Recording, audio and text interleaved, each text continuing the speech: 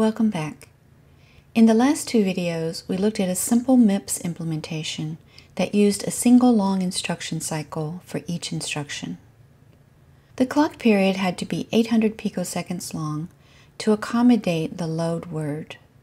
So every 800 picoseconds, a new instruction comes into the CPU and will finish before the next clock cycle. While an instruction is in the CPU, the instruction has the whole CPU to itself. As the instruction travels through the data path, it utilizes some components and moves on, leaving the components it's finished with idle. What if we could let those idle components work on other instructions? That's the basic idea of pipelining. With pipelining, each individual instruction won't get through any faster. The latency is the same, but the overall instruction throughput will be faster. All modern processors use pipelining. In fact, the P in MIPS used to stand for pipelining since MIPS was designed for efficient pipelining. The book uses a laundry analogy to explain pipelining. In the top diagram, we have the non-pipeline laundry approach. A person starts the wash, the dry, the fold, and put away, and only after all that do they start the next load. In the bottom diagram, we have the pipelined approach to laundry. A person starts the first load of wash. As soon as the washer's free, they throw those clothes in the dryer and start another load. Instead of taking 8 hours for 4 loads of laundry, the pipeline version just takes 2.3 hours. In general, the speed-up approaches the number of pipeline stages. So if you had infinite loads of laundry, which by the way you will when you have children, the speed-up would approach 4. To implement pipelining, we need to divide the MIPS data path into 5 stages: instruction fetch, instruction decode and register read, ALU execution, data memory access, and writing back to the register file. Now instead of one long clock cycle, each instruction executes in 5 short clock cycles. Here's what that looks like. On the top, we have the single cycle implementation, the non-pipeline version. Each instruction has the whole CPU to itself. At the end of the 800 picosecond clock cycle, a new instruction can come into the CPU. In the bottom, we see what pipelining will do for us. As the first instruction coming into the CPU finishes its instruction fetch stage, that circuitry is now free, and so another instruction can come in and start being fetched. Now with our short clock cycle of 200 picoseconds, it will take 5 times 200 picoseconds, 1,000 picoseconds to execute an instruction, but this is worth it because our throughput is improved. Ideally, our speedup will approach 5 since we have 5 stages. Keep in mind that each instruction doesn't execute faster, it's just that we're working on more instructions at a time. As I mentioned earlier, the MIPS instruction set architecture was designed for pipelining. All instructions are 32 bits, which makes it easier to fetch and decode. The few instruction formats makes it faster to decode and read the registers. The load store addressing, in that the ALU cannot have a memory operand, prevents some pipeline stalls, and the fact that MIPS is word-aligned makes access faster. However, as we'll see, there will be problems that prevent us from getting this ideal 5 times speedup and throughput. I'd like you to pause the video here and take a minute to explain what's going on in this diagram. You can explain it to yourself, or you can explain it to your cat or dog. It doesn't matter if they don't understand. Explaining things out loud reinforces your understanding. So go ahead and hit pause now. Okay, so I hope your cat or dog enjoyed that. What's going on, of course, is that each clock cycle, a new instruction comes into the CPU. Once we get 5 instructions in the CPU is working on 5 instructions at a time. So this is great. What could possibly go wrong? You can pause the video if you like and ask the cat. What your crafty cat probably told you is that there could be dependencies between instructions that prevent an instruction from being executed. We call these dependencies hazards. A hazard is any situation that prevents starting the next instruction in the next clock cycle.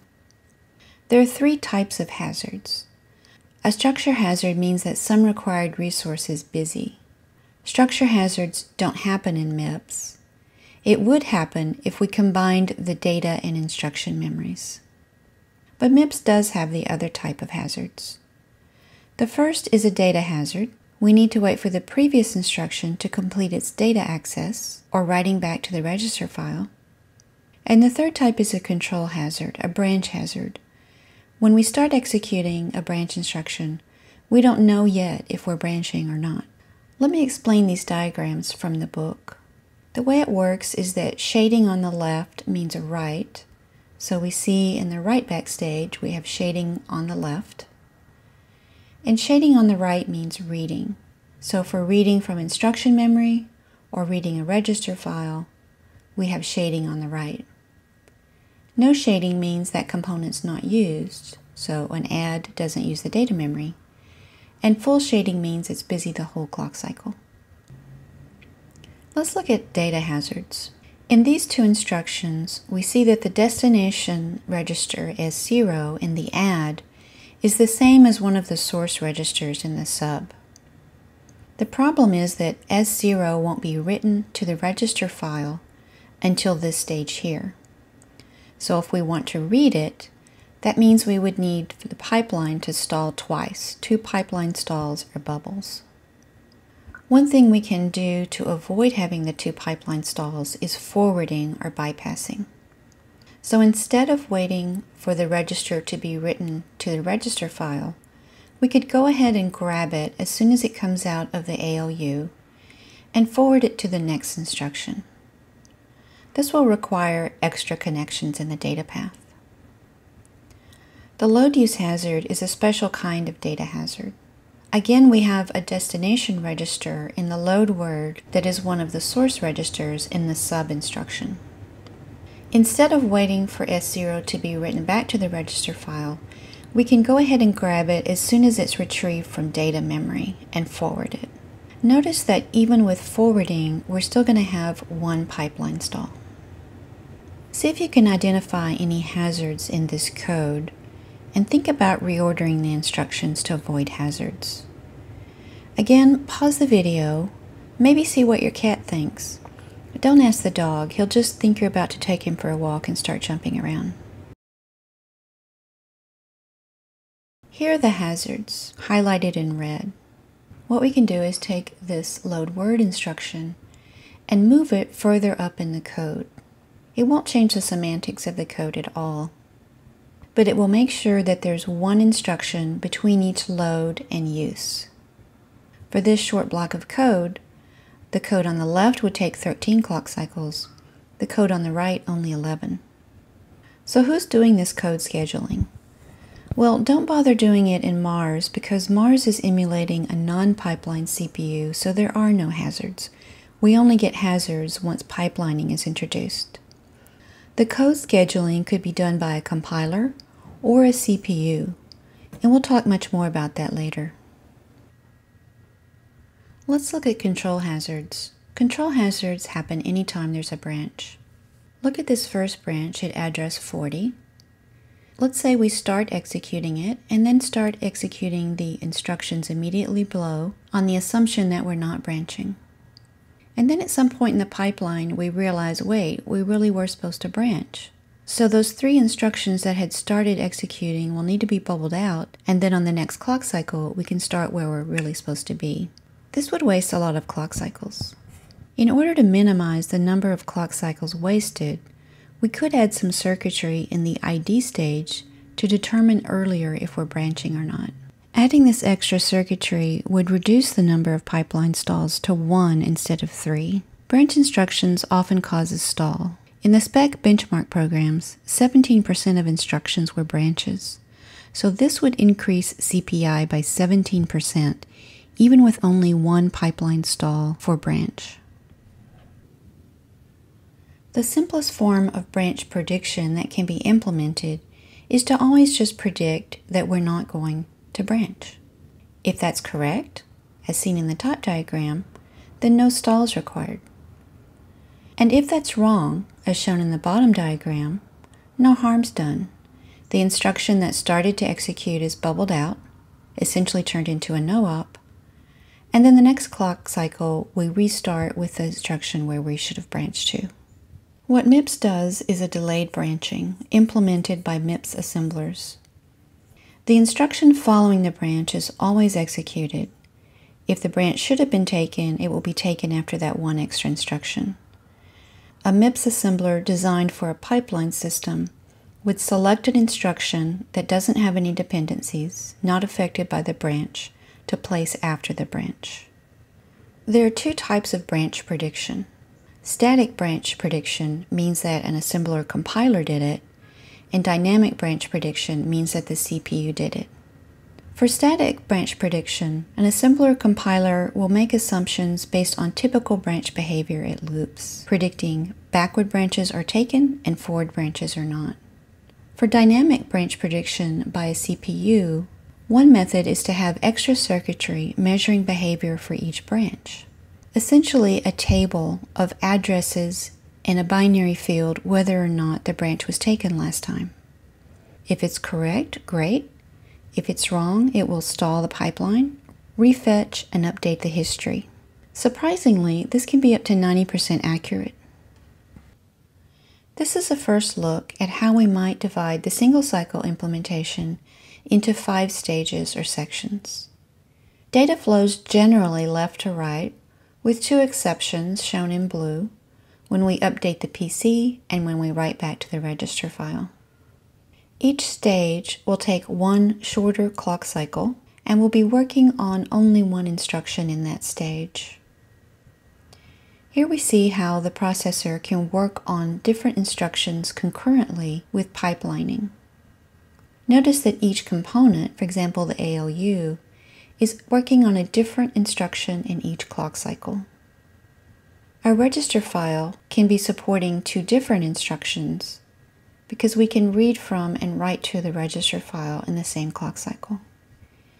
We're going to need to carry information forward for an instruction from stage to stage, and that's the purpose of these pipeline registers shown here conceptually in blue. For the 5 stages, we have 4 pipeline registers separating the stages. They're named according to the stages that they separate. For example, the first one is IF/ID, separates the instruction fetch and the instruction decode stages. Next, we look at how the load word instruction would travel through these stages. The load word is fetched from instruction memory, so we see the right half of instruction memory being shaded, and it's written out to the pipeline register. So we see shading on the left for the pipeline register. Meanwhile, we can go ahead and update the PC by 4. The PC will also be saved to the pipeline register. We might need it later in case the next instruction is a branch. Any lines you see going through the pipeline registers indicate information that's passed forward. For the instruction decode stage and register read, the instruction is read from the first pipeline register and decoded. RS and RT are read and their values are saved on the next pipeline register. Even though we don't need to read the RT for a load word, the CPU doesn't know that yet. This could be a store word instruction. The 16-bit immediate field is picked off the bottom half of the instruction and sign extended to 32 bits and written to the pipeline register. The ALU will read in RS and the sign extended offset, add them together, and place the sum on the next pipeline register, EX/MEM. In the MEM stage, the address is read from the EX/MEM pipeline, the data is read from data memory, and stored out to the MEM/WB pipeline register. Finally, in the write-back stage, the value loaded from memory is read from the pipeline register, goes through the multiplexer, and is written back to the register file. How is a store word different? The instruction fetch and decode stages are the same. In the EXE stage, the value to be written in RT has to be carried forward on the pipeline registers. In the MEM stage, we're writing to memory instead of reading it. and nothing will happen in the write back stage. Which register we're writing to will get overwritten as new instructions come into the pipeline. Therefore, we're going to need to carry that register address, the destination address, forward through all the pipeline registers. This is shown in the extra blue lines added here. These timing diagrams show the clock cycles going left to right and the instructions coming into the CPU top down. Again, we see that we can work on up to 5 instructions at a time.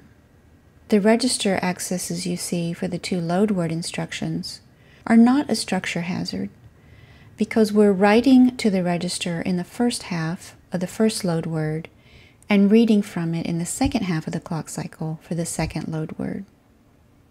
This concurrent execution is a form of parallelism called ILP, instruction level parallelism.